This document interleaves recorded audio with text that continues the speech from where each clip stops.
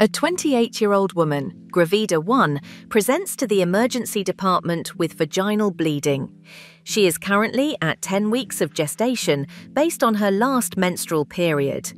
On physical examination, her uterus appears to be larger than expected for her gestational age, approximately the size corresponding to 12 weeks.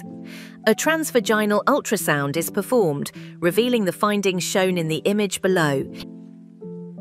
Option A, missed abortion. Option B, ectopic pregnancy.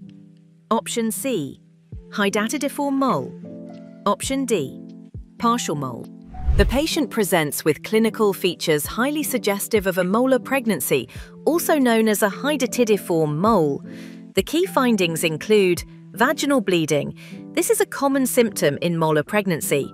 Uterus larger than gestational age. The uterus in this patient is larger than expected for 10 weeks of gestation, which is a classic feature of a molar pregnancy.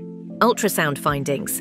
The ultrasound shows a snowstorm appearance, characterized by a complex echogenic intrauterine mass with multiple cystic anechoic spaces. This is a hallmark of a hydatidiform mole. Molar pregnancy occurs when there is abnormal fertilization, leading to the growth of abnormal trophoblastic tissue within the uterus. The classic snowstorm pattern seen on ultrasound is due to the presence of swollen edematous villi and trophoblastic tissue without a viable fetus.